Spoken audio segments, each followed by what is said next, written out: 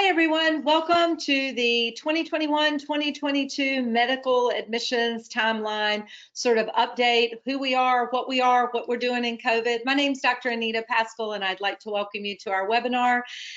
You guys are all in listen-only mode, but if you have questions throughout the presentation, I encourage you to post them in the chat box down below. And when I'm done, I'm hoping to allow about 15 minutes at the end so we can engage and sort of figure out what all we need. Before we get started, I just want to give you a little bit of information, and I'd like to find out a little bit about you guys. So, first of all, who am I? My name is Dr. Anita Paschall. If you haven't worked with me before, I'm a dinosaur. I've been doing this forever. Over 20 years, I've counseled well over 10,000. I'm actually probably getting close to about 18,000 students now. My background is, for all of you guys who are hoping to go to med school, I've been just like you. I am an MD. I received my medical degree from Chapel Hill. My background and experience is reproductive health and family planning, so double-boarded family medicine, OBGYN. I have a master's degree in education and 2 PhDs in physiology and pharmacology. Don't be impressed, didn't want to get a job. But I spent a number of years working for the World Health Organization and USAID before then serving as a director of undergraduate pre-health studies at an R1 institution. And then I've actually served on over 5 medical admissions committees and currently work with several schools, 3 in the top 10. So that should give you some ideas, but very well connected in the medical community. But my real goal is to help you guys figure out how to stand out in the sea of applicants. So today's talk is to take a little bit of focus to look at what the stats were like last year, sort of what you're up against in this competition, and most importantly, how you make yourself stand out to committees. And we'll touch base with that in just a few minutes. So again, I'm going to give you a background and overview from the past year. We're going to talk a little bit about the timeline and then how you really want to sort of set yourself up best for success. So before I get started, just so I know who all's here and kind of what the group is we're working with, why is my poll not opening? There we go. Can you tell me just a little bit, and let me launch this poll.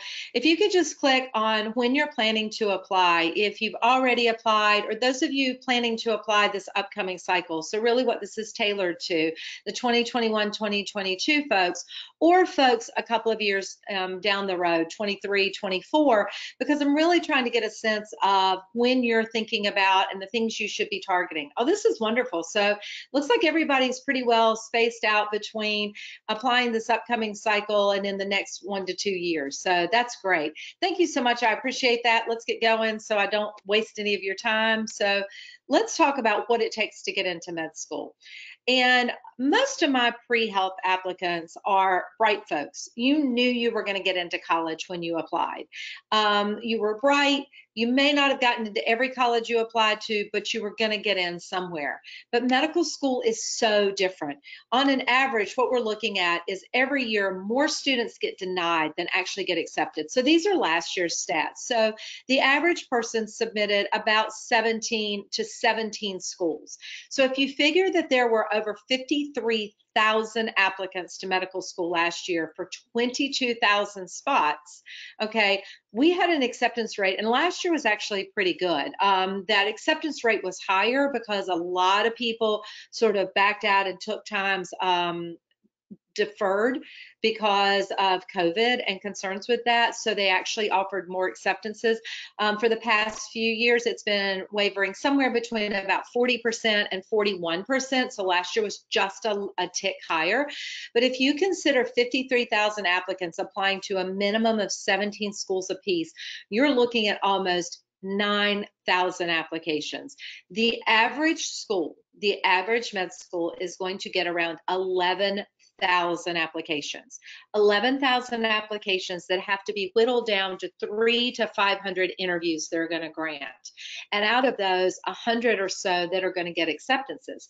So the biggest thing to start out the gate is you are in a very competitive pool, a competitive pool where people are bringing a lot of the same things, and every school is filtering through over 10,000 applications.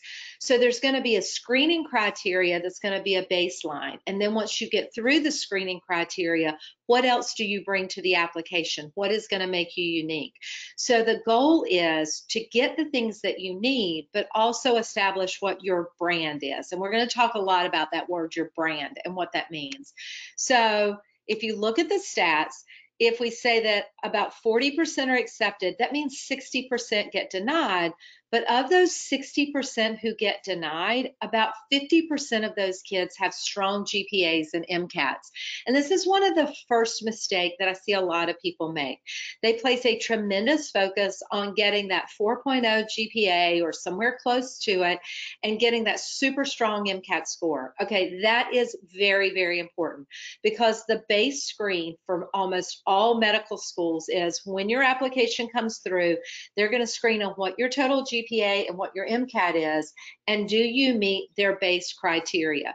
So when you start looking at schools and where you want to go, you need to be very realistic. Okay, we're going to talk more about what the averages were, but where you fall into that. And every year it's always so difficult, because I get kids who I know really have the heart, are going to make great physicians, who really just don't have the metrics of where they need to be. Maybe that MCAT, maybe that GPA, maybe both are a little low. And they say, but I really, really want this. I really have the heart. And I totally respect that. And most of those folks are going to make fine physicians. But if you're filtering through such a great number, you've got to have base screening criteria. So the first is making sure that your GPA and your MCAT are strong. And if they're not, what do you need to do to fix that? But then after that is, what do I bring to the table? What are the key components that are going to make up my application? Have I added to them throughout my whole journey? And do they signify that I understand this course? We're going to talk more about that. So let's look at the numbers over the past few years. And what we're seeing are these numbers are continuing to rise. So if you compare the number of applicants to matriculates, every year we're seeing that not only is the mean MCAT score going up and the mean GPA, but so are our number of applicants. So we did have one year, a couple of years back, and it was actually when we were changing the MCAT, that we saw a pretty big blip. But every year we're seeing an increase in the average MCAT applicants. So in terms of those who applied, of that, 53,000 individuals, the average applicant MCAT was about 506 last year. The average GPA was around a 3.5 with a science GPA of around 3.4. And these are numbers from last year, so this past application cycle. Of the people who matriculated this year, again, we're continuing to see this MCAT score tick up. It was 508, then 510, then 511. Now we're inching closer to 512 for the average acceptance matriculate, the kid who went to med school, and that average GPA of closer to 375. So we're continuing to tick closer. So this is those who applied versus those who were accepted. If we're looking at the number of applicants versus matriculates, again, we saw a slight increase last year. Actually, this year, surprisingly, in COVID, we're seeing application numbers up almost 17%. There has just been a huge increase in applications, and I actually sort of thought we might see the numbers fall off due to fear of COVID, but what we're really seeing is more people wanting to be part of that healthcare process to make a difference. If you're looking at male to female, the average matriculate this year was actually a little closer to 25, 26. So again, we're continuing to see that age number creep up, and that is because we are seeing more and more med schools really liking the kid who has taken a gap year, taken that time to further explore and gain additional experience. If you're looking at those who are applied and those who are accepted male to female, there was a slightly higher number of females to males that applied and matriculated, and this is actually the first year where we've really seen the split in the number. Typically we see a little bit of the division in those applied, but the matriculate numbers tend to be pretty pretty close. If you're looking at in versus out of state, this is pretty much to be expected. We are going to see that there is a wider number of people who may apply out of state, but ultimately matriculate in state. That is due to two things. Number one, most in-state supported schools are going to be more affordable. So if you're looking at the bottom line, but also higher preference for in-state students, especially state-supported schools. The competition continues to be difficult for international applicants. They compose about 2% or 2.5% of the total applicant pool. And we actually saw an 11% acceptance rate for these kids. So instead of 40%, 11%, but that's actually up almost 25%, 28% from years past.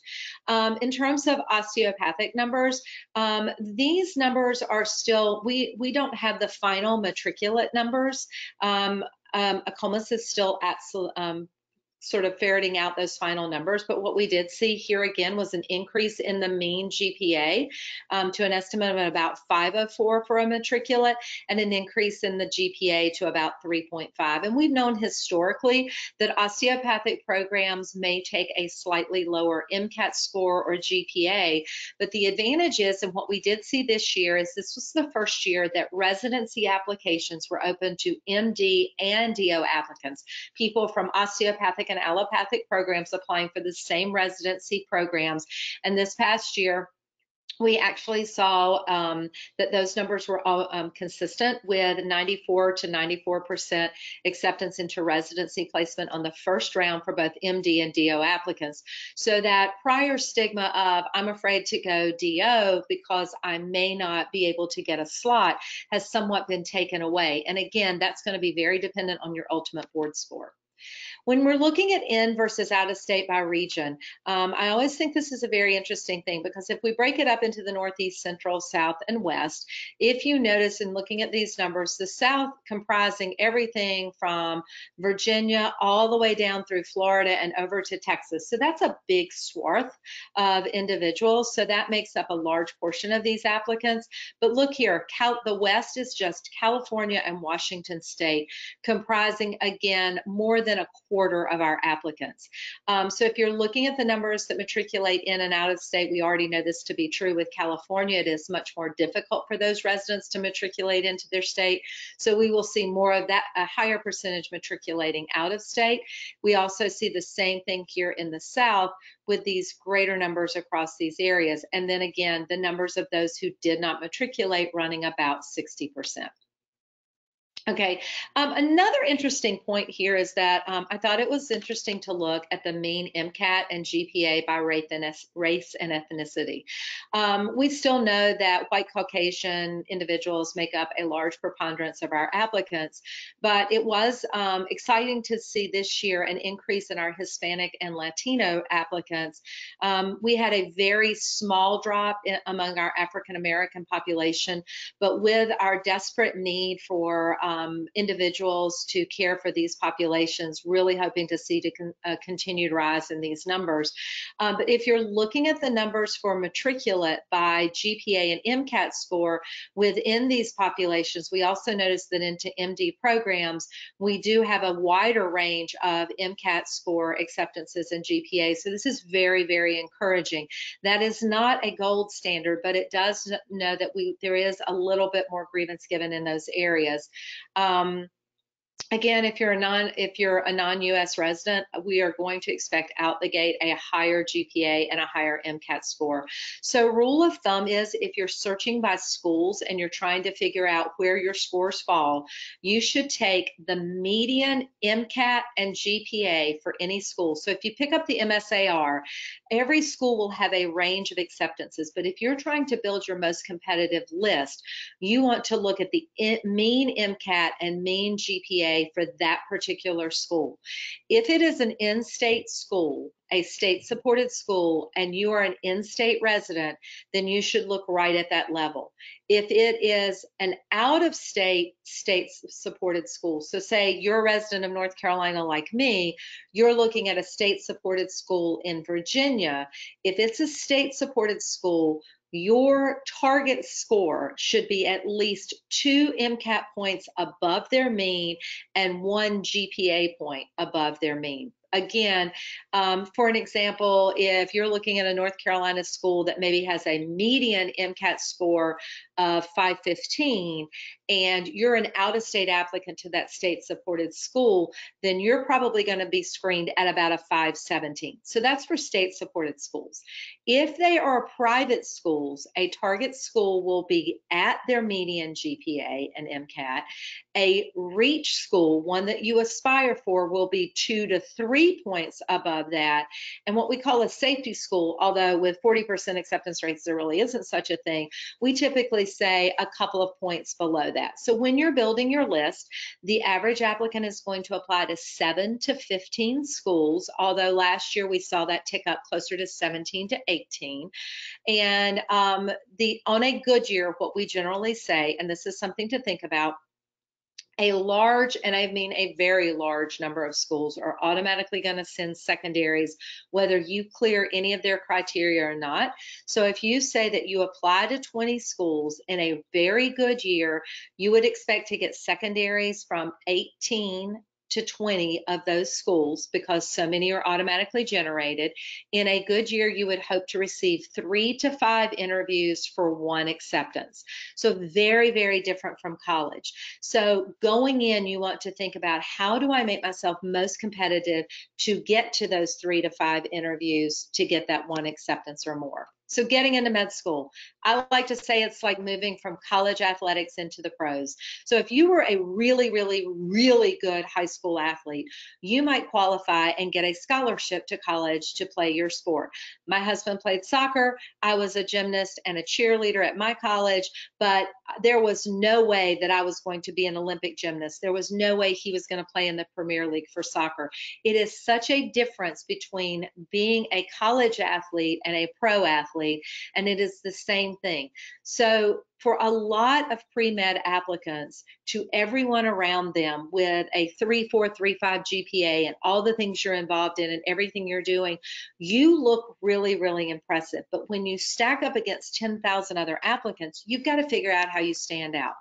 So when we think about the timeline, if you're thinking about applying in May or June of 2021, you need to start thinking about putting your application together now.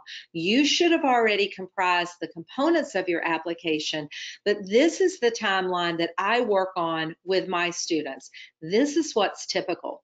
So starting next month into December, the kids that I work with, we're going to start brainstorming their personal statements, kind of building the framework of what they want to say, how they want to articulate their journey, because you've only got 5,300 characters counting spaces.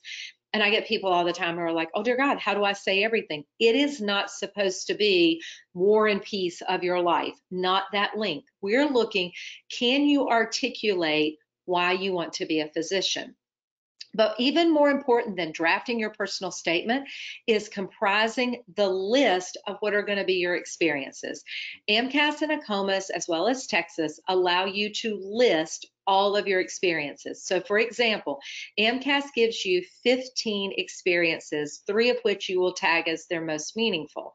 Those experiences should demonstrate your competency in research, your clinical understanding. So there are all types of categories that you list your experiences in. So the first thing that you should do if you're going to apply next year is sit down and make a list of everything you've done, and then take AMCAS's categories such as non-paid clinical experience and figure out how many things fit in. Because remember, I told you the first screen is going to be on your GPA and your MCAT. The second screen is not looking at your personal statement. It's looking at your experiences. It is going to look at the number of experiences, the strength of those, meaning how long you have done them, and the total number of hours, and then how you articulate that particular experience. But before we ever read it, almost all of our schools, we do an electronic screen for your experiences. It will spit out a grid that sort of weights it by service, clinical exposure, research, the number of hours, and give it a weighted score. I have an astronomical number of students who get weeded out at that particular level. So they'll get through the GPA and the MCAT, but remember I said 50% of the people who had that score get denied. The most common next reason is not having enough experiences. AMCAS has what they call their 15 core competencies. That is not a one-to-one correlation between 15 experiences and competencies. Some experiences will radiate multiple competencies: leadership, research capability, critical thinking, potentially clinical exposure. Other may not.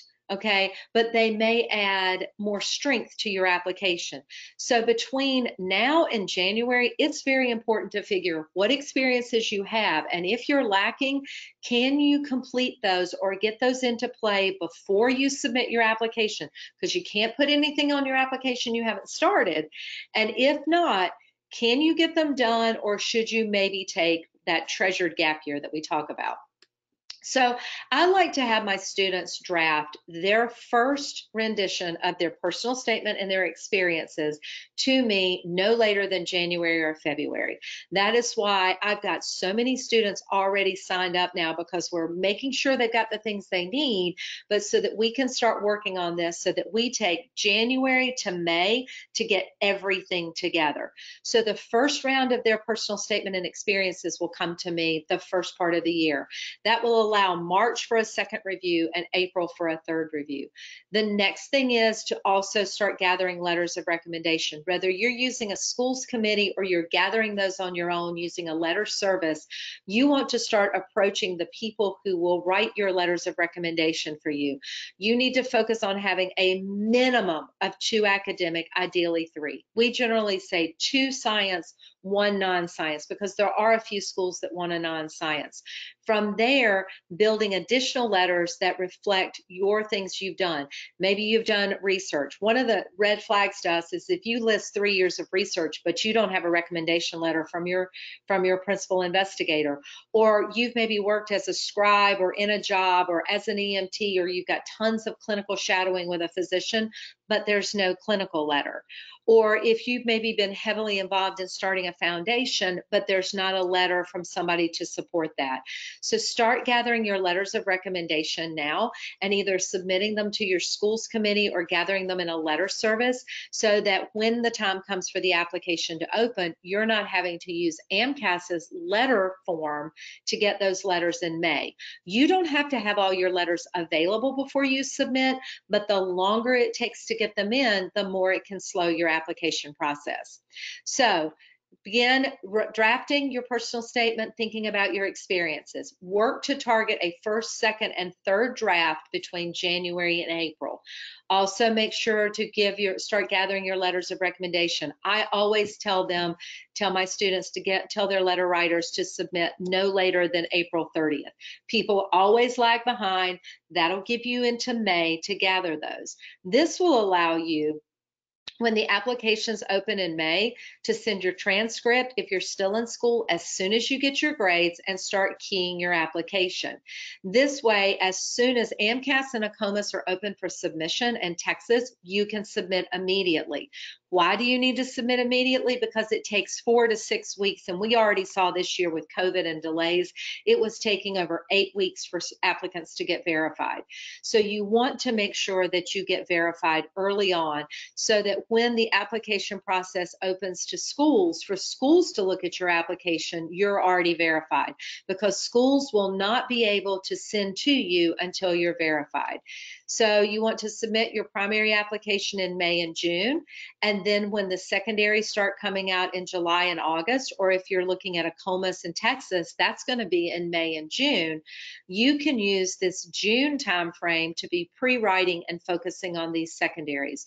Your goal when it comes to secondaries will be to turn these around in 2 to 3 weeks, if at all possible. I will tell you guys, in January, I will be doing a webinar strictly focusing on personal statement and experiences. In April, I will be doing webinar on how to make the most out of your application and avoid common pitfalls. And in July, I will be doing a webinar strictly dedicated to making the most out of your secondaries. Your goal is if you can get these in early enough that between August and January, you will be starting getting interviews. And again, we're hoping to score just 3 to 5.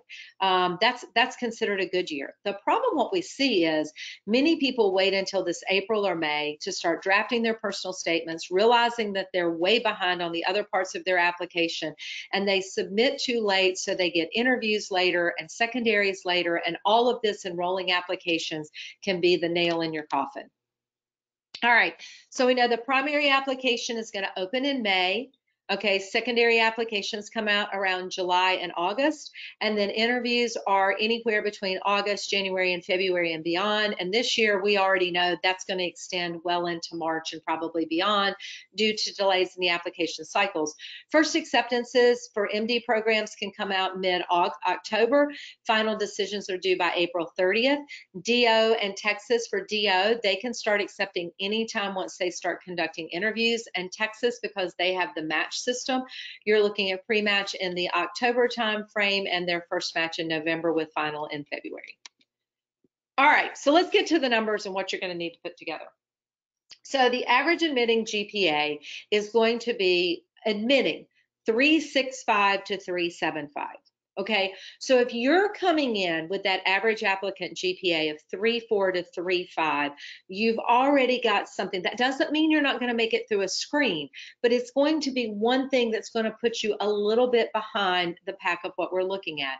If your GPA is in the 3.4 to 3.5 range and you're not falling into specific underserved categories, you might want to consider osteopathic, or you might want to consider adding master's level coursework. General rule of thumb is 30 hours of coursework, or at least a 1 or 2 year science-based master's, or as a substitute, up to 20 hours, 20 to 30 hours of master level classes not taken as a part of a curriculum. But if your issue is your GPA, it needs to be a science-based master's. There are tons of those out there. The other thing is I often have people who go, I'm going to start my master's, but I'm going to go ahead and apply. Well, they have no yardstick to measure you by. You don't have any coursework, so you need to complete at least 1 year of that master's. We're seeing more and more schools are taking both MCAT and GRE. You need to do your research on this. Most fall-based programs accept applications between about January and March. Again, some later, some earlier. And there are matriculations that do start for master's programs in spring and early summer that may allow you to finish faster. Again, the average MCAT score for screening is around 510, and we're seeing the average admission score of around 512. Like we talked about, if the average accepting applicant is 365 to 375, but same thing for your MCAT score, typically what we say is 509, 510 makes it through screens, 512 makes most schools feel like you understand the concepts, and around 516 starts to catch the attention of medical schools. Again, we're looking for a GPA better in this range. We do know that a strong MCAT score overrides a slightly lower GPA. So if you're a 512 to a 515, but your GPA is more in the 3.45, 3.5, that will help offset it. However, if you're a 4.0 GPA with a 495 MCAT, it will crush your great GPA. The other thing is that one of the most common mistakes, the other two most common service experience mistakes I see are not enough clinical experience, a minimum of around 100 hours in 3 to 4 disciplines, and that's a total. Last year, the average was close to 500 total hours of clinical shadowing. We say diversity over quantity, so it's better to see 3 to 5 different areas that you've shadowed in versus 500 hours in anesthesia.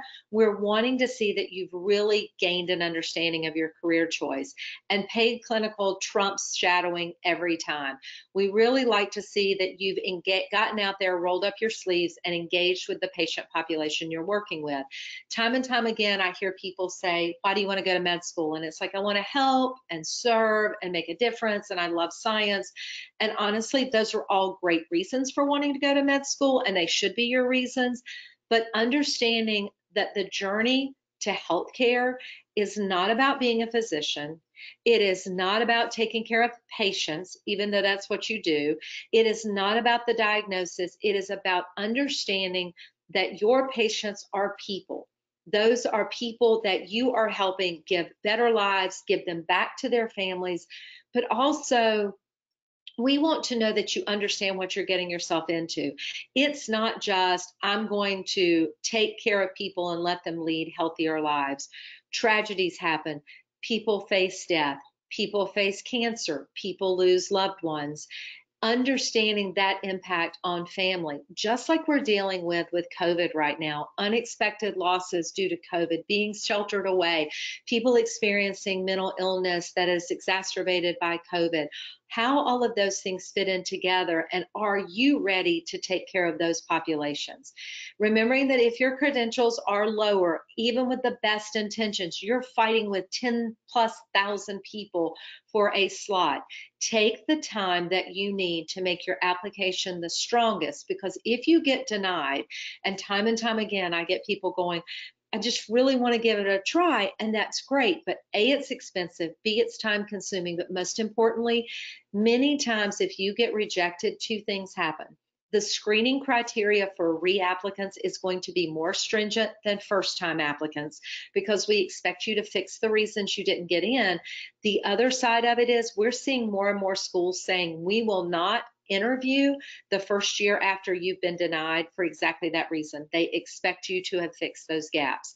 Also, be open to learning about and considering osteopathic as a career path. Osteopathic physicians do exactly the same training as MDs with additional training in more holistic bodied medicine and manipulation, etc. It is, I always say it's like all the training I got as an MD with an additional bag of tricks. It is an excellent opportunity, especially if maybe doing a one-year master's is not financially feasible, or if you really haven't learned about that type of program. There are phenomenal DO programs. And then again, if you are still struggling in this range, to consider one of the strong Caribbean programs out there. Nobody goes in, or very few people out the gate go, I want to be an MD, I want to go to a Caribbean school, I want to go to osteopathic. But learning the course and the opportunities available to you to help you achieve your dream. And I worked with 2 applicants who went to Caribbean schools last year. One is now in residency in Stanford, one's in residency at Duke. It is about what you make of your time. So like we said, a strong MCAT score can help a lower GPA, but a poor MCAT can negatively affect your GPA. These are the 2021 test dates that have already been published. Notice yet again this year, no dates in February, not exactly sure why. The MCAT registration for March and January will open on November 10th, so January through March. Pre-registration starts on November 2nd. This year, they will be offering 2 test slots on every day, so that will double our number of test opportunities, which is great. However, in COVID, they were going to 2-week turnaround. They're going back to 1-month turnaround to get your scores. If you look at the breakdown, you're looking at a testing time of when you're actually in your seat, 6 hours and 15 minutes, but with breaks and everything, you're looking at 7 to 8 hours. So it is an endurance test. One of the biggest mistakes I see people make in preparing for the MCAT is they study content and not enough practice tests. You should be doing every practice test available to you before sitting for that exam, because it's like training for a marathon. Generally, what we talked about is that most people are here in around the 500 to 504 range in the 50th percentile. Your goal is to be here or higher in this 510 threshold to what we say the 512 makes them breathe a sigh of relief, to where you're starting to turn heads. So this is sort of your goal. And this is the percentage ranks from this past May and April. These will be the percentage ranks going forward, sorry. And these are the scoring percentiles. So again, if you're considering that the average person is here in the 503 to 506 range, that's about the 60th percentile. And we're looking to get into at least the 85th percentile. And once you're hitting the 93rd to 94th percentile, this is where I said we really start to turn heads. Now, I want to take a few minutes before I open things up for questions to just talk about your experiences. Because remember, I said that the first line screen is going to be on your GPA and your MCAT. But your 15 experiences, I want you to think about them in like 5 categories. Sort of what is your academic and what comprises your academic, and that's more than just your GPA, your clinical experience, your leadership capability, your service outreach, and your social, your sort of outside interest. Okay, so when we're talking about academic, outside of your GPA, research is very, very important. It is not a deal breaker. We don't expect you to be published, but research generally should be a minimum of a semester, ideally a year. It's not as much about publications unless you're really looking for a research intensive medical school, but it is about being able to demonstrate you understand what research is about, the time it takes to conduct research, and the 2 biggest wins are if it's lab-based, so it's wet lab-based, or it has a clinical application where maybe you have patient interaction. When we're talking about teaching and tutoring, as a physician, one of the main things you're going to be expected to do is to educate and talk to your patients. Have you developed the skills to learn how to take complicated information and explain it in a way somebody can understand? So great opportunities right now, because we're really dealing in COVID. And I'm hearing people who are like, but I'm studying online. How do I engage in research opportunities? How do I get wet lab experience? So until you can get back on campus, there are 2 things, because many researchers are continuing to engage in on-campus research. So check with your Office of Undergrad Research, email your professors who might still be engaged in research. The other thing is to look and to think globally and locally. Look for clinical research organizations within your hometown or area that might be hiring volunteer interns. When I worked for Family Health International and USAID, we always took volunteer pre-med interns to help with our work. So explore more creative opportunities. Look for potential hospitals or physicians who are engaging in clinical research within their practices. When we're talking about teaching or tutoring, if you're not on campus where you may be able to serve as a TA, maybe you can be a virtual TA. Look for virtual tutoring opportunities within your community. So many kids right now are having to learn virtually. Maybe you can serve as a virtual tutor. Study abroad. It's great to study abroad, but the purpose of study abroad is about gaining cultural exposure, understanding different cultures, backgrounds, religions, and different socioeconomic classes. So potentially maybe independent travel you've done on your own, maybe medical mission trips, maybe your background or your heritage or your family, or even just within your own communities, engaging in refugee support groups, international welcome committees, maybe tutoring for people who are trying to pass the U.S. citizens exam, maybe volunteering in free clinics or volunteering as a translator within the hospital if you're bilingual. So think about ways that you demonstrate cultural appreciation. Again, different backgrounds, religions, socioeconomic classes. When we talk about clinical, we already touched on this earlier, but you should aim for a minimum of 100 in at least 3 to 5 different disciplines or areas. And then paid clinical is always a plus. If this is where the gap year always comes in. So you're working to complete everything else, and then you take a year to do nothing but work in the clinical environment. If not, look for part-time opportunities, things you can do on the weekend or after school. I worked as an MA in a burn unit for all 4 years while I was in college. I worked every weekend, I worked every holiday, I worked every summer. Then I worked part-time as a waitress, and I also worked as an RA. So there are all kinds of ways that you can balance how you get that clinical exposure. There are also a lot of virtual shadowing opportunities available right now, and that's a good way to engage while we're still in COVID. When we're talking about service, a big aspect here is that we're looking that you've gotten outside your comfort zone to really engage in meaningful, selfless service where you change through your service. And I get this all the time. I mean, there are lots of opportunities to do things on your college campus, and I'm not wanting to belittle any of those, but things where you really have to invest part of your own spirit into it, engaging with different populations. So for instance, I list here becoming a big brother with Big Brother, Big Sister. So I've been a big for many years. I have a little. That's what we call the person that we mentor for. And what I have learned from her journey and her life is awe-inspiring. The things she's done, the hurdles she's had to overcome at just 12 and 13 are phenomenal. Especially now in COVID, things that you might want to look at are getting involved in a crisis line. We're seeing dramatic spikes in mental illness and domestic violence, etc., from people who have remained caged in and sort of during this environment.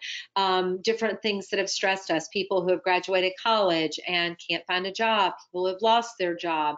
Another way is potentially volunteering with the VA or nursing homes to be a pen pal to the elderly who are now shut in, where you can engage in regular service. We like to see it for at least 6 months, for at least 50 hours on a regular basis. So I always tell my students, you cast your net wide, you shoot for 5 or 6 things to settle on 2 to 3 things. If you're lacking on clinical or service at this point and you want to apply next year, you really need to be aggressively targeting these areas. So not only are you engaging in them for the next 6 months, but it is something that you will continue for the next year. Leadership is also very important because strong leaders need to engender trust, be able to get people to believe in their capabilities, but also inspire them to feel part of a team. So you want to take and be able to articulate examples of maybe where you stumbled as a leader, regrouped, and became a more effective team leader. We are really looking to demonstrate at least 2 strong leadership experiences somewhere in the course of your journey. And last is social experiences. We're really looking at how you're going to engage with different populations, and do you have personal outlets? Do you have things that you can do indoors or outdoors in times of stress? I will tell you, med school and residency are kick butt. My son is an ER resident right now. He's logging 18-hour days in the ICU. He's an ER resident, but he's doing his ICU time, and he said he hasn't seen the light of day in like the past 3 weeks. It's grueling and it's exhausting, but we're all in it together. But it is very important that you have a support system and outlets, be it yoga, meditation, playing soccer, hanging out with your friends, playing video games, international travel, whatever, ways that are going to potentially set you apart. For instance, again, we talk about creating your brand. So my son does twisted wire sculptures, and one of the things that he created right before going for his residency room was interviews were twisted bonsai trees made out of twisted wire that he then wrapped over very small salt blocks, the salt lamps, and then made Zen gardens out of them. And he said the people in his interviews were as interested in his woodworking and his handicraft as they were his background and journey. You want to do things that are going to make you memorable. So that's what we're talking about. What makes meaningful personal statements and experiences? And again, you want to tune in January, but basically you need to get within your gut. Okay. You want to think about it like 5 to 6 different paragraphs. The first paragraph needs to catch my attention. I want you to think about Netflix trailers that you watch that make you go, I want to watch that. And then it needs to tell a story. It needs to share your journey. You really, really want to avoid cliches. You want to watch overuse of the word I, and that's going to be in your experiences too. You need to avoid all the typical, I really am empathetic, I've always wanted to be a doctor. Avoid those catchphrases like, I get this all the time. And in that moment, and it's sort of talking about something they did. And in that moment, I knew I wanted to be a doctor. And I swear every time when we're reading them in admissions, it's like, oh, good Lord. Find ways that you tell it from your gut so that when I read it, I know that you really mean it. Make your admissions committee want to read that letter. Secondary applications, again, I told you your first screen is going to be your GPA and your MCAT. Your second screen is going to be your experiences. Your personal statement will give us a reflection of who you are. But most schools are automatically going to send secondary applications. The average secondary application is going to have 3 to 5 essays. So I need you to do the math. Many kids go, I'm going to apply anywhere. I just want to get in. Well, I really appreciate that. Okay. But if you apply to 20 schools, and I get 20 secondaries from those 20 schools, and they've got 3 to 5 essays, let's just say 4, okay? 20 schools, 4 essays per school. I got to turn around in 2 to 3 weeks. Holy crap. In July, I may be faced with writing up to 80 essays. What we see is burnout, copy and paste, repeat errors, poorly articulated stories. Your secondary applications are responses to questions that the school is saying, we know all the basic stuff, we want to know a little bit more about you. That's why I always have my students starting to pre-write their secondary application essays in June, so we're prepared for that.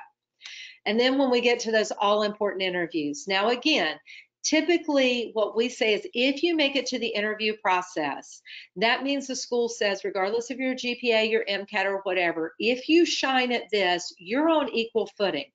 It can count up to 60% of the total interview process.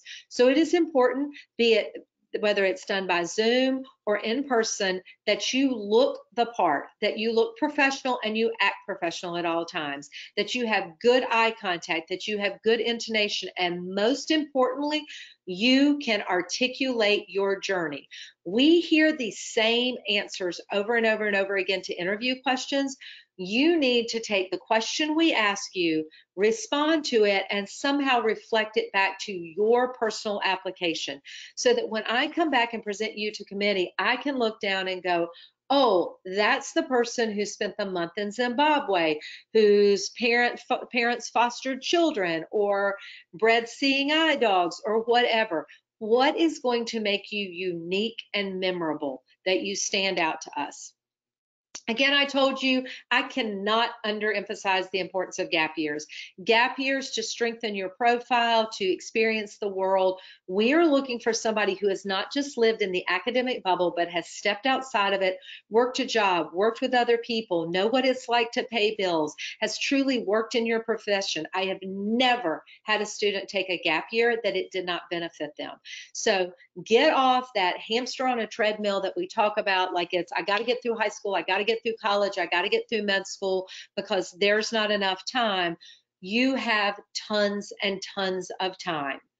It is making yourself the best applicant possible. So one quick thing is, here at the TPR, we have all kinds of ways to help you. Prep for your MCAT, bring up your grades, and to help guide your application process. So if you could tell me real quickly, let me get to my poll, if you guys have an interest in any of these so I can follow up with you guys.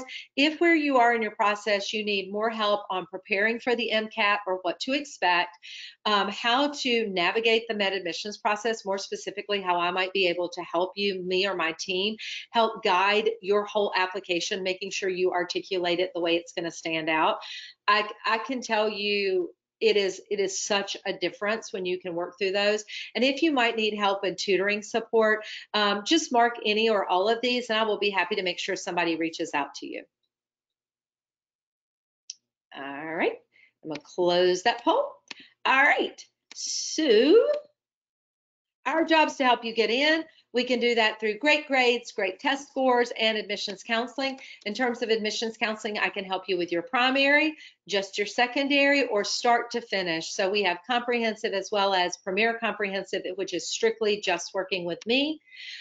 We also, and you guys will all receive a copy of this webinar, you can actually go to our website and take our admissions quiz and schedule more time to find out. And please check out our free app that helps you guide your portfolio. So with that said, before we go on, I want to see if I can pull up our questions. Close the poll. It's kind of slow. So let me see. And here. Questions. Come on, give me questions. There we go. And I'll try to get to all of these that I can. Let's see. Will med schools take into account the last 2 years of grades if you have a big upward trend in GPA? We definitely look for an upward trend, but you've got to have enough of an upward trend that it has created that positive GPA. So if you're like a 3.5 and you're right on the border and you've had a very strong upward trend, that will have a weight over like a 3.2 GPA. Do we need to keep track of the hours we do to label our application? Very good question. It is actually totally on the honor system. the big thing I'm going to tell you is when we look through those experiences, we're going to expect that they are reflective of reasonable amount of times. Like I had an experience page that I reviewed a while back, and the girl had literally listed 4,000 hours for every single experience. And I'm like, did you not go to school? And so for the most part, you're on your honor system. But by the same token, let's say you listed that you shadowed for 500 hours in 6 disciplines and you've really only shadowed in one for 20, you will very likely get nailed on that in questions that we may ask you in your interview, but it's totally on your honor system.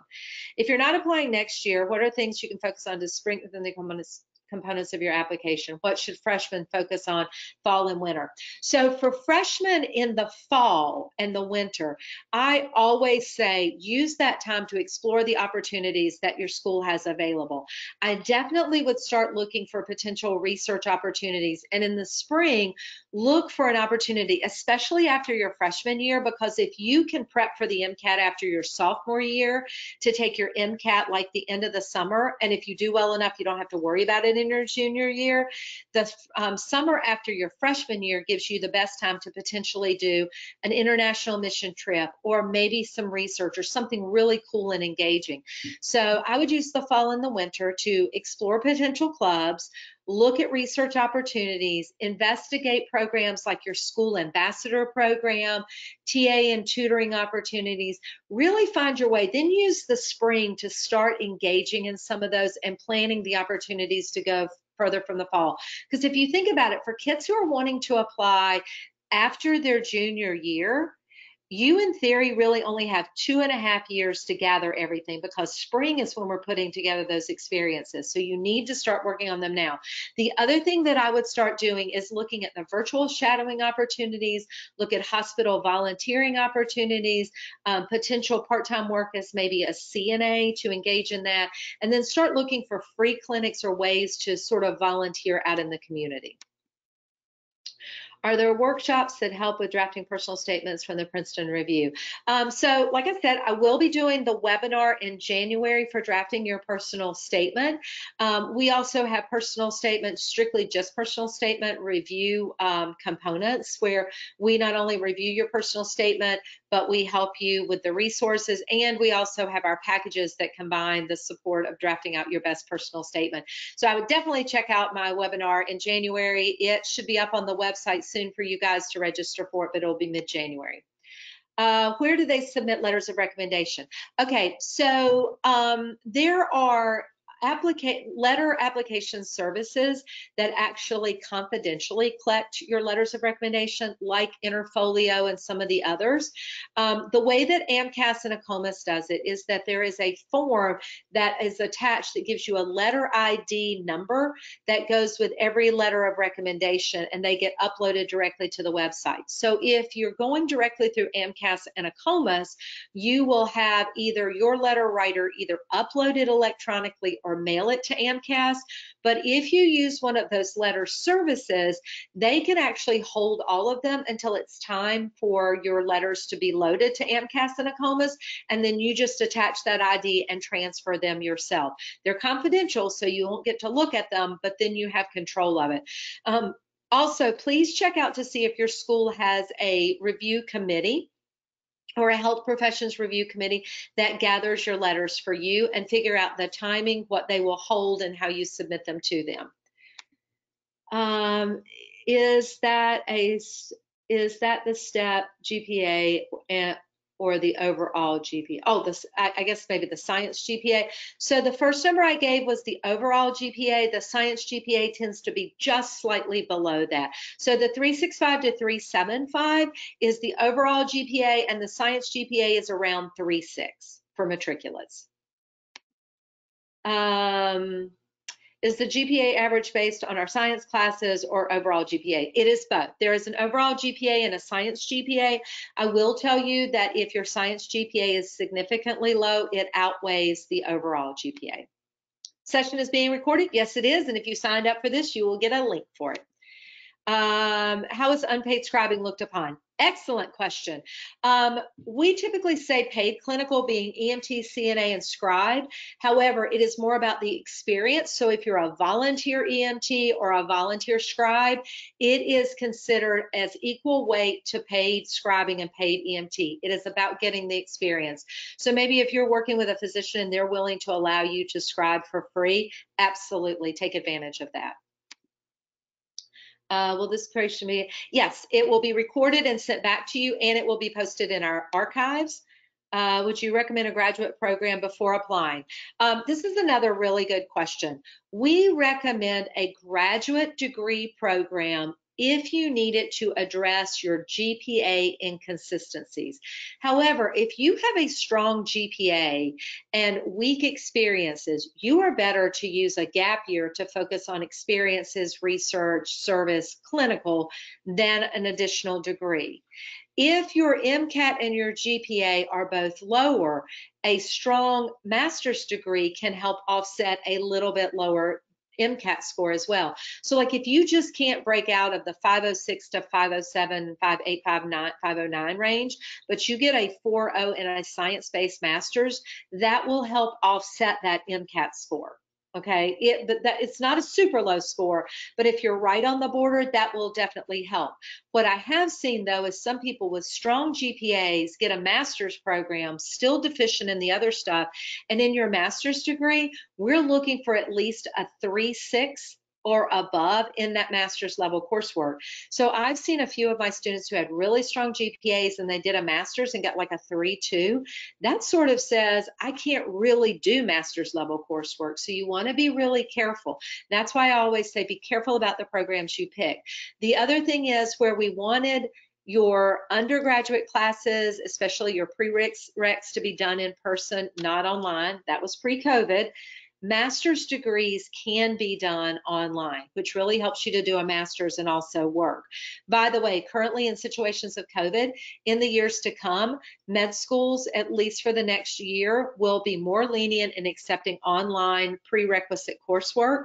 However, please, please, please, always take those for a grade unless there is no option, because you run the risk if you take it pass fail, even under COVID situations, of having a school expect you to retake those classes to demonstrate a course grade. If we apply in June of 2021, is it because we plan to extend fall? Yes, that is correct. You will apply May, June 2021 with the intent to start fall 2022. And by the way, schools are giving far, far fewer deferments, so you really want to plan to go.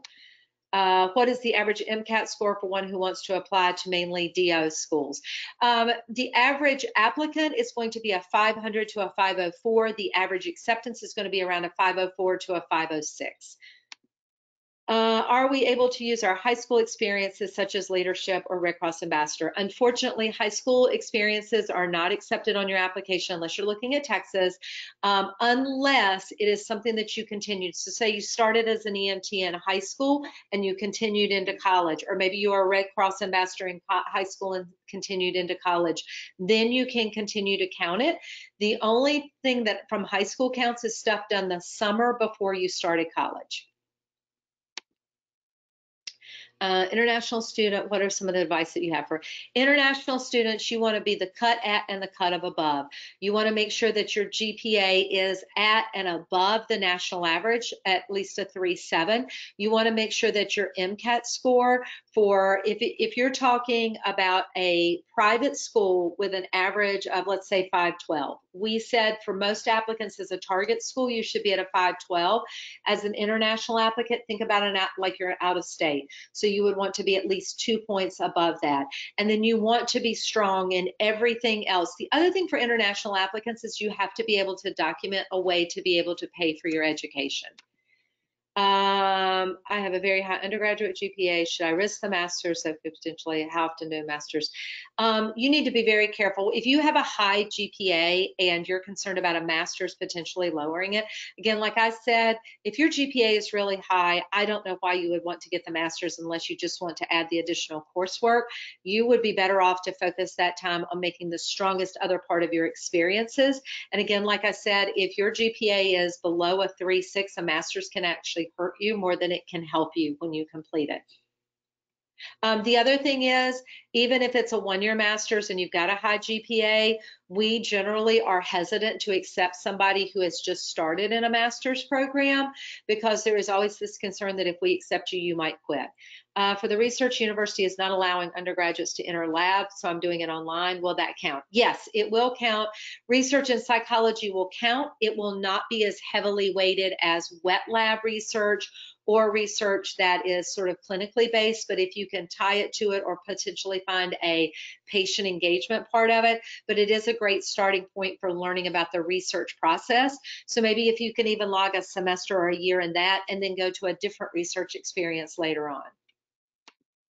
Are leadership experiences outside of medicine battle? Oh, absolutely. Leadership outside of medicine and science and service are highly, highly looked upon.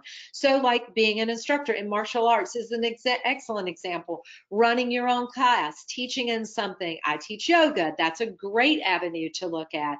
So absolutely, we actually would prefer to see your leadership and service outside of just clinical so that we know that you are more multidimensional. Virtual scribing will count as, virtual shadowing will count as shadowing for most med schools. Yes, it will. Are letters by non-physicians, CNAs, and admins still valid? They are, but not as much. Typically, we would rather have a physician, an FNP, a PA, or something along those lines, not generally a CNA or admin. General view on experience that has less healthcare, which we just talked about.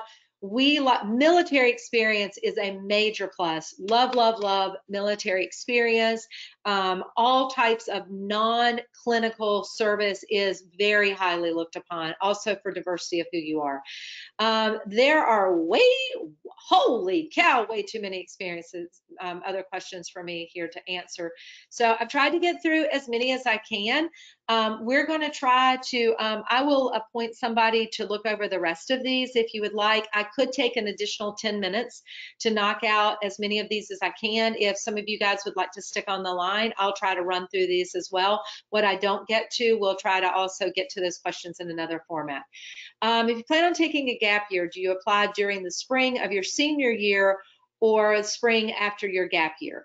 Okay, if you're planning on taking a gap year following graduation, you will apply in June when you are graduating, such that you will be completing that gap year after you've graduated to start the following year. Again, some people take 2 and 3 years. If you plan to take a gap year, should you be applying before or after? Ideally, what we say is that if you're going to take one gap year, you should apply as you're starting the gap year, but you want to already have things in process that you will be doing during that gap year, like a job or service or whatever, so that you can list and count those hours, because then the gap year doesn't help you unless you've already started them. If you haven't been able to set up any of those things, sometimes it's better to do a gap year and then apply during your second gap year. Will doing something during your gap year not count since you have to submit your application early in the spring? And this is what we talked about. You don't submit early in spring, you submit in May or June. So you want to go ahead and have those things ready at the time that you submit your application. So you can, so like, let's say you're starting a scribe job in May, but you're planning on doing it all the way through when you would matriculate the following August, you can estimate those hours going forward. You work as a direct support professional in a brain injury group home. I'm not working with doctors, but does this count as clinical? It absolutely does. Again, understanding clinical engagement is working with a patient, working with the other members of a healthcare team, and working directly with the family and the patient. So yes, this will count as clinical experience.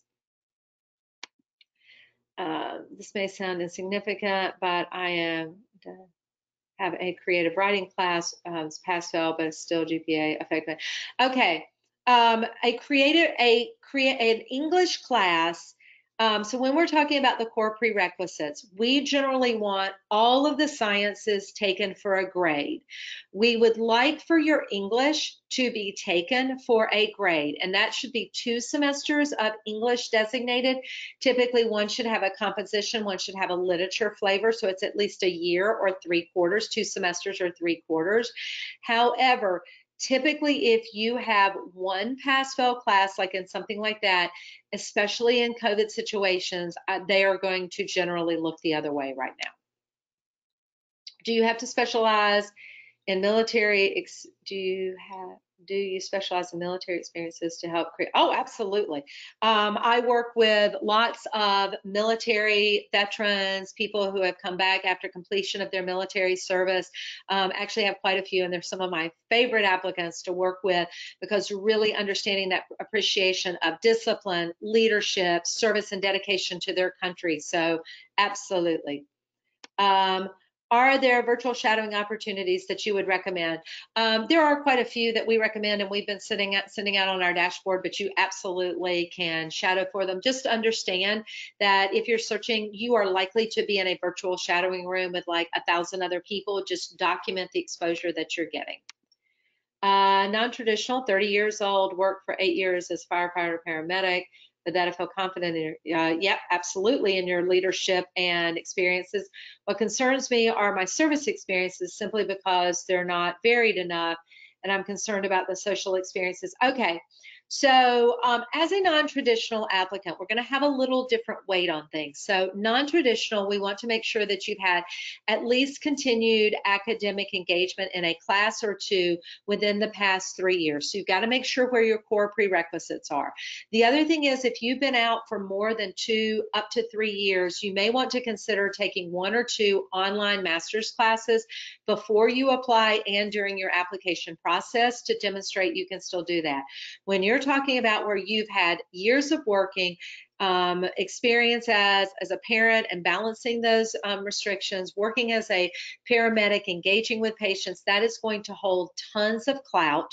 So what you may want to do is to just balance during this time frame before you apply, adding in some additional service so that you maybe have service from prior, from college, that back time, maybe stuff you've done with your church since then or whatever, and then current service to show your still continued commitment, because we are looking for current time. So again, we talk about maybe volunteering with hospice, maybe helping educate other firefighters or paramedics, maybe serving as a virtual tutor for people needing tutoring right now. There are all kinds of opportunities like that. Do you know of any medical mission trips or blah? We are actually starting to just now potentially see some study abroad programs like Project Atlantis Project, and that starting to open up some of their restrictions post-COVID. We really want to see what the spring is going to hold, so I'm really telling people to kind of hold off on that right now. This one. What is the best thing a sophomore should be doing right now? Sophomore, taking stock of all of the things that you've already done. If you don't already have research, you need to be engaging in research. See where you are in terms of your clinical shadowing and target to get to the minimum by the end of next summer. Look at the service things that you're doing and you've already been involved in. Pick up maybe 1 or 2 things to do in your local community that is outside of the university. So if I would find some way to tutor, either engaging virtually, underserved kids, or with your school. Look at where you are in terms of research and gaining that. Aim to be on your clinical hours by the end of the summer.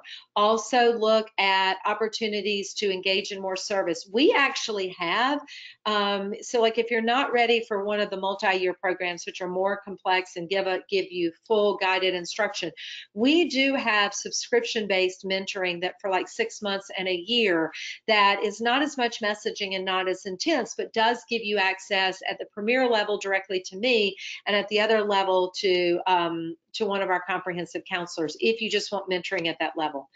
For those who graduated college and just started thinking about getting into med school, how should they navigate their admissions process? So it's allowing yourself at least a year to see where you are. Do you have your prereqs? Do you have the time to prepare? Where are you in terms of getting clinical experience? Can you complete all of that by June? If not, give yourself another year, but making sure that you're hitting all of those checklists. Are my top three put into an algorithm with the GPA and the MCAT? It's not your top three experiences, it is your overall 15 experiences, and then we will more heavily weight your top three for what they encompass. Ideally, one of them should be clinical and one of them should be service related. The other, if you've done a lot of research, should be maybe research related, or if you have a different multiple. So we typically say try to shoot for one clinical and one service, and then one either overlapping or in a different perspective. For applying June 2021 is because, oh yeah, we already got that question.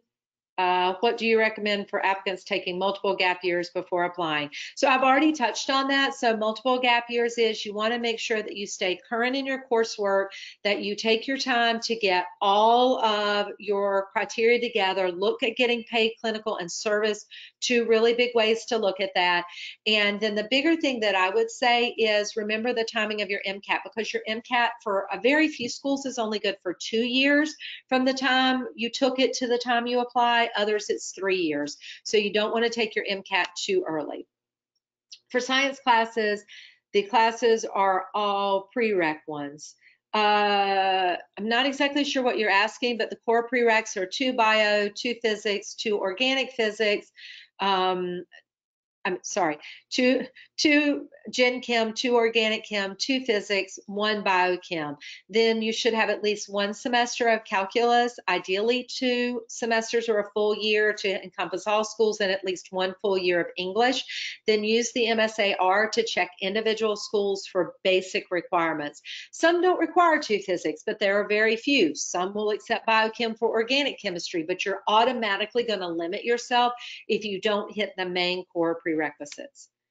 I feel like I have no sort of guidance at my school. Would you suggest hiring my own pre-health advisor, or do you know sites that, yeah, and here's the thing, and I'm not going to belittle any pre-health advisors, because most have not been to med school, don't understand the full background, and are really focused on making sure you get your class coursework contained, and only seeing you for 10 to 15 minutes a semester can really hurt.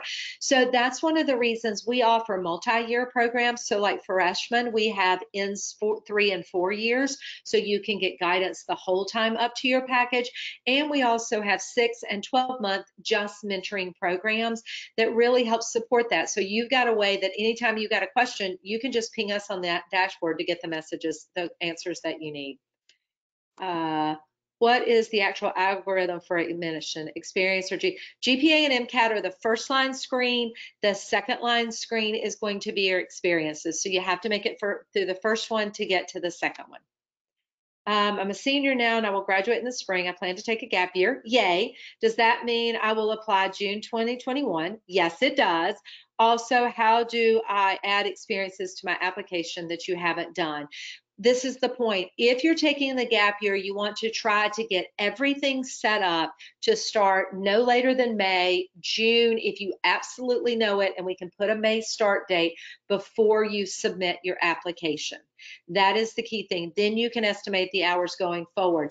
Things you start after, once you've already submitted your application, can go to letters of intent and continued interest, but and be talked about in interviews, but they're not going to have the same weight. Is there a weight given to the type of classes taken in undergrad? No, there is not an overall weight. We do look at your performance year over year, but we don't break down that weight. There's just simply too many students to do that. Is there a way to ask questions outside of the webinar about more personal situations? Yes, actually on our website, you can schedule a time to speak with an enrollment officer and they can ping me directly with questions. Does the post-bac program help your application? Okay, this is really important. Post-bac, we need to be careful. If your GPA is an issue, More undergraduate coursework does not help you. Post-bac, if you're a different major and you need to take the core prerequisites, is great. Okay, undergrad, post-bac, prereqs. But if you're trying to address your GPA, you're better to look for one that either allows you to take master's levels classes or is a master's level degree, because that's what we're needing to see your performance in. Is age something I need to worry about? I had to delay the admissions for 2 years for illness my family. Age is not an issue to work with. We only say that age becomes an issue if you are into your mid and upper 40s. I had somebody in my class who was 54. We cannot discriminate on age, but age is important because we weight age based on your age, the time that it'll take to complete residency, and your likelihood for the time you will be able to contribute in the medical field. Could you explain what you guys consider disadvantaged applicant? Disadvantaged applicant can be any type of scenario: first generation college, under socioeconomic standards, differences in background, first generation immigrant to the US, any particular hurdles that you've overcome, be they financial, personal. There are lots of ways to look at disadvantaged applicant. AMCAS has a whole listing of what those are, and you are actually asked to explain what those circumstances are, and we can work with you on that. I know I should avoid cliches in my personal statement, but what if my reason for wanting to be a doctor is still considered cliche? And that is, I mean, it's perfectly fine to be cliche about it, but it's how you articulate it. How did you come to understand that this desire to help and serve and love science, what are the things that you've done that demonstrate that? Don't tell me you always love science, or as soon as I took biology, I wanted to play and dissect in my cat. And it needs to be more meaningful than that, because those are all the typical things that we see. How would a completely non-healthcare related gap year look? With some clinical regular work on the weekend? I'm considering healthcare consulting. Oh no, absolutely. Healthcare consulting, working with people on EHR, learning the business of healthcare, engaging in people. If you are using your gap year to get work experience while you're making sure that you meet all of the other standards and you're getting all of the stuff in that you need to do, it's still good, because maybe as a healthcare consultant, you're learning about the hurdles to healthcare and the barriers to healthcare. Maybe you're working with underserved populations, bridging those barriers. Oh, absolutely. It doesn't have to be the Germanic, I was a scribe or a CNA. If you are meeting those requirements on the other side, it will not offset it if you still don't have like that clinical experience or service. What are some of the disadvantages of doing pass-fail for med school aspects of it? Pass-fail is very easy to explain, especially in the core prerequisites. If your school allows pass-fail in your general education classes, we don't care, okay? It's a little bit of a red flag to us, but not huge. But in the core prerequisites, your sciences, etc., we need a grade, because for a lot of schools, a pass may be a D. We don't allow below a C-, so we don't know where that falls. This year with COVID, especially in March, that was an issue, but now most schools have regrouped. If you can take for a grade, always take for a grade. Eagle Scout does count. Eagle Scout and the Gold Award is one of the things that from high school does count in your application. Can high school AP classes be used in place of core prerequisites, and how do we submit them? Some schools will accept them, some will not. I always recommend, if you have really key target schools, go ahead and check now. The one that oftentimes schools will look the other way about is physics AP credit, but there are a lot of schools that will not take AP credit for biology, chemistry, physics, and well, you can't do organochemistry. So generally, we recommend that if you get the credit, it's okay, you can show it, but you are going to limit the number of schools because of the number of schools that won't take AP credit. Now, the rest of the AP credits, absolutely take every one of them you can where possible, but be very careful in the core prerequisites. If we're planning to go to med school fall of 2022, when should we take the MCAT? Does May 20 2021 work. May 2021 is getting on the later edge of it. The best scenario is taking it the summer before you plan to apply. That way, if your MCAT score is not strong enough, you still have the spring to retake. But that's not an option for a lot of people because of getting prerequisite classes. So ideally, you want to take in the spring between January and April, ideally January to March, to allow a retest somewhere between April and June. Even if you test in, and what I always recommend is you test, you wait 48 hours, and you sign up for a retest at least 2 to 3 weeks after you get your score back. Now, don't worry if your retest has to fall into June, because if you've already got a score, let's say your first score is really, really bad, you can still submit in June to one super reach school you'll never get into. And that way you can get your application verified, retest in June, get that score back shortly after we release to schools, and then add the rest of your schools. That protects you from applying to a whole bunch of schools and maybe getting a second score you're still not happy with and decide to take an additional year. So it's all really a game. See, you're only considered a reapplicant to any school that you apply to in your primary and maybe don't get into. All right. So let's say you got a so-so score, you apply to a whole bunch of schools, you get another so-so score, and you go, crap, I'm going to wait. Now you're going to be a reapplicant to all those schools, even if you do nothing else. So it's really important to know how to balance it. So test in the summer if possible, if not between January and March, April at the latest. Look to schedule a retest for May to June, depending upon when you test. If you test in May, try to test earlier in May, if at all possible. Any tips for the Texas application? Texas applicants, exactly like our MD, but the same thing. You need to submit as early in May as possible. Get your secondaries out in May, absolutely. So be on top of those. And because most of theirs are online at their website, as soon as you submit and they verify you, you can start working on those. Been out of school for 10 years after a pre-med degree. I've been traveling for 10 years as PR liaison. Everyone said schools are calling me like crazy, of course, because they don't follow the 10-year course rules. So should you consider Caribbean? You can consider Caribbean, but you got to figure out where your MCAT score is. A lot of the Caribbean programs allow a pre-med class that's like a semester to get you up to speed. I actually work with all of what I call the Big Six programs. I really don't recommend outside of that. And you really got to think about sort of what that means. Oh, good Lord, guys, I cannot get to the rest of these. I'm going to have to break right here because please, if you had questions that weren't answered here, please make sure to reach out and schedule an appointment to talk with one of our enrollment counselors because they can help you with all of those. But I want to thank you guys so much for your time. I hope I've answered your questions. Please make sure to sign up for my January webinar as well as my April and July webinars as soon as they're ready on the website for you guys. Have a great day. Great working with you.